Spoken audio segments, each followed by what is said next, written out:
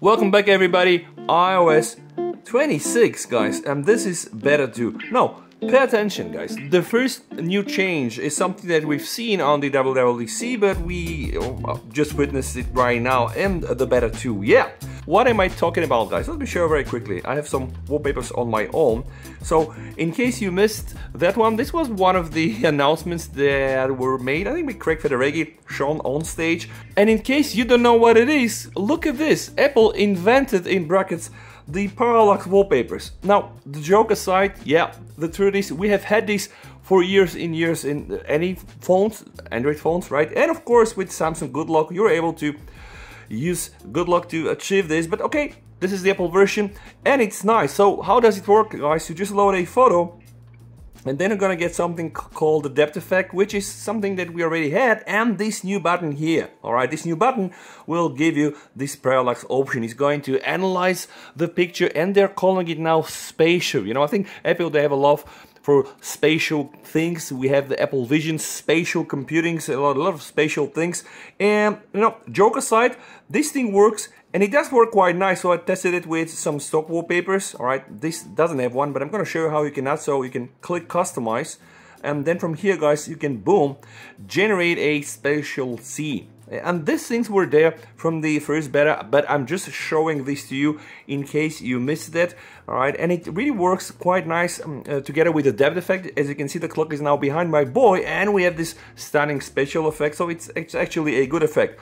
But the new thing here is, this is the standard iOS 26 wallpaper guys. There is no spatial thing here, so you only are able to choose the appearance like automatic or light, or let's say dark. And the good thing is now the spatial thing works out of the box, so I'm not even sure if you can turn it on. Besides of course this, we have the depth effect. Alright, off, very boring, on, kind of nice and cool. And believe it or not, but I do believe that Apple and Xiaomi now are very good at this depth effects, and in Samsung One UI you need to use Good Luck to get there, so I hope that Samsung are going to make a bolder move to get this bit more directly on the lock screen. Now guys, something new in the iOS 26 beta 2, now if I want to, you know, add my widgets, I'm able to drag them here on the top of the screen, which was not available on the previous version. You know, you were just stuck somewhere here. Now I can just go and boom, put the widgets there. But you know what I'm gonna do? I'm gonna leave them there because I really like this new spatial wallpaper. And by the way, I'm using the iOS 26 beta 2 on my iPhone 13. Never mind the case guys, it's a gift. Here we are guys, and believe it or not, this is not the only thing. In fact, there are multiple new things. So remember, when this thing went out and Apple put up the... Alright, let me show you. When they put up the liquid glass interface, people really loved it or hated it, and a lot of the people that hated it for a reason, because it was not so readable, right? So of course there was always this option for you to go inside the settings and just go inside accessibility, all right, and then click on display and text size and then reduce transparency. This hack worked before, right? And it's gonna give you like something that is very plain. By the way, it's even better right now in the iOS 26 beta 2. So Apple listened and they redesigned the amount of blur applied on the wallpaper, making this now much better. And in fact guys, I do also believe that they changed somehow the effects of the glass itself.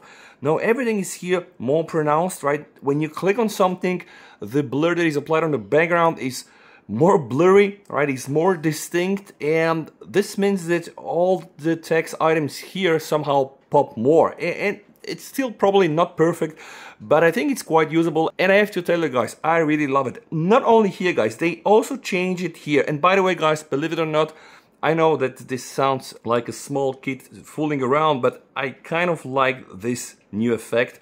The moment you start to drop the curtain, right, you can see what happens. And by the way, I've checked many interviews with Craig Federighi after the WWDC. They really are thinking how they can unify this interface so that it's readable, that it looks cool, fancy, and that it's absolutely unified across the whole iOS. And believe it or not guys, but just effect like this, we can see we have the refraction from the light on the light, the icons like this, right? Just effects like this require a lot of CPU and computational power and GPU power, and this is the reason why they said, I'm not inventing, they said it, that they had to wait until the Apple Silicon just became so powerful that finally they can pull this trick off. And honestly guys, yeah, this looks impressive.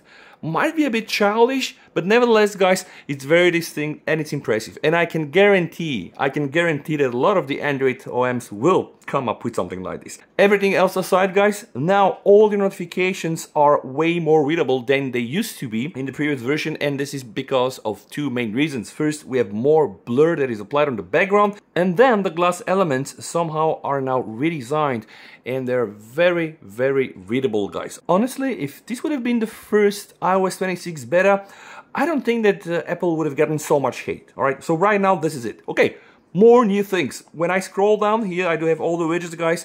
You can now add a new widget for Apple Music with a live radio. In case you want to test it, how does it work? You just need to hold your finger here. You need to press edit, then add a widget, then just scroll down until you find the Apple Music. Okay, just music. A lot of the other widgets, actually all the other widgets still there, but this radio thing is at the end. All right, so what this can do, when you click, you're gonna to immediately start listening to some of the radio, Apple Music 1, Apple Music Hits, and etc. More changes, guys. Right now, when you go inside the settings in accessibility and you click the reduce transparency, I do believe that it's gonna be even more drastical than how it used to be. So right now, I think they kind of absolutely are getting rid of the motion blur behind, and yeah, it's just a very nice, pleasant interface that you can use. All right, I'm gonna show you right now. Here we have the control. All right, I have my music player, and right now, guys, honestly, I do believe this thing looks cool, looks a bit childish, and I think that they redesigned the glass effect somehow. And guys, more things, right? If you go back inside your settings, right, what you can do, you can scroll down until you find sound and haptics. Believe it or not, but they've added a new ringtone. So right now, when you go inside the ringtones, the reflection is the default one. All right, this is the one. This is the default one. They added a new one called Alt 1, at least for now. All right, this is it. Okay, so default one. Yep. And Alt 1. So I'm not sure what this means. Probably they're gonna change it. Who knows? And something else, guys. While we are in the settings, we can go down in the battery. They redesigned the description for the low power mode. What is this button? When I click it, now boom, my screen is gonna dim. I'm gonna get into low power mode, like low battery saving. But now we know what happens. My iPhone will temporarily reduce some background activities, promoting speed and display brightness, and limit certain features such as 5G iCloud syncing, mail fetch, and more. Previously, they just only put some short text that didn't really make a lot of sense. And last but not least, guys, right now, when you go inside, right, when you go inside Safari, the new Safari, by the way, guys, I really love it. For two main facts, all right? Now, when you open something on Safari, guys, you're gonna get really the full screen, the full display of your phone, and all the elements that are, let's say, non-essential are gonna get minimized. And I really love this. And this thing is distinctive. You can see this in the Apple Store, in Apple Music. I'm gonna show this. And now what they changed in iOS 26 Beta 2, when you click here and you go inside the Alt tabs, right, the button for adding a new tab is here. And in the previous version, it was there. And again, I love it for these two main reasons. First, very easy to be used with one hand, okay, because I can just click here, guys, and then immediately start typing something.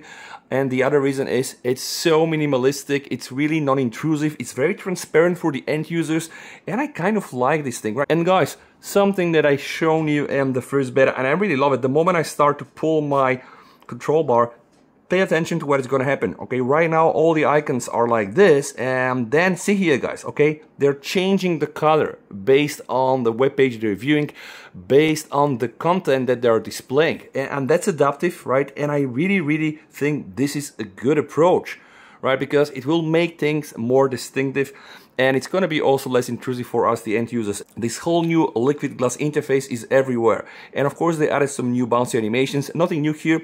This is part from the iOS 26 Beta 1. But you can see what happens right now. I mean, I really like it. By the way, there is also a new thing inside the App Store, because right now, if you're a developer, you need to list all the permissions that are used by your app, which I think is cool. And this interface is a repeating pattern. So I'm going to open, let's say, the music app, and I'm gonna show you they really try to really make everything unified, and it's here. And see what happens here, guys. I'm inside Apple Music, right? I'm just now on the main screen. The moment I start swiping, boom, like this non-essential part's gonna get minimized with some very nice and fancy animations.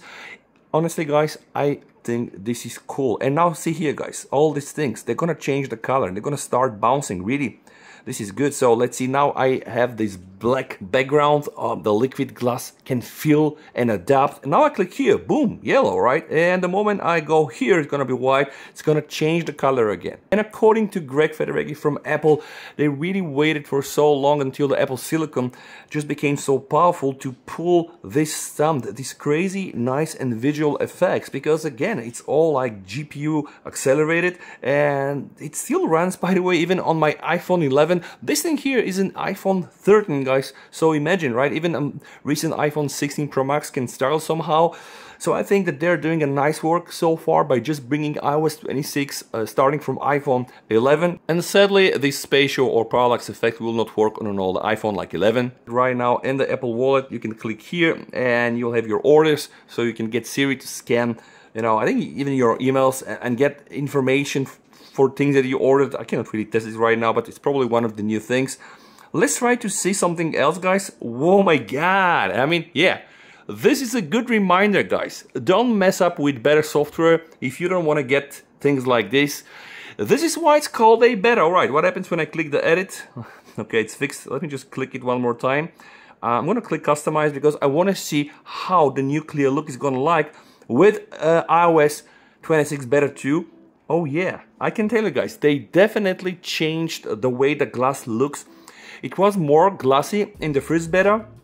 Now it's somehow more dull, more frosted, and honestly, I think it looked cooler in the other version, the first one, but this thing here is more readable. Yeah, I really hope that they'll bring like at least two options. Maybe just like have like 100% full liquid glass icons, and then of course something that is like more frosted. Why not? Okay, and by the way, huge respect to Apple for theming all the icons, because even in Android 16, the stable or the beta releases, when you apply this dynamic theming, not all the icons really are themed. And yeah, I know it's the developers, but here apparently it works. Themed it, okay, you can see now you can tint all of your icons if that's your thing. Light, dark. Oh, the dark icons work right now.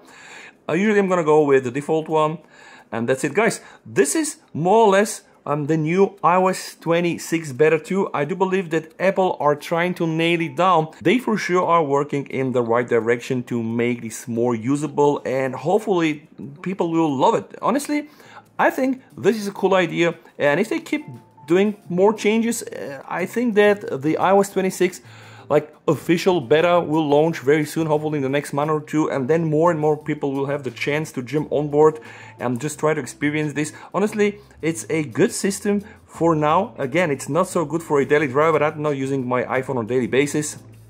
And remember, you can always go and reduce this transparency option, and it's gonna get a bit more dull. But guys, now the quick menu is way more readable than it used to be. We have some new widgets like the music radio. We have some new stuff inside Safari.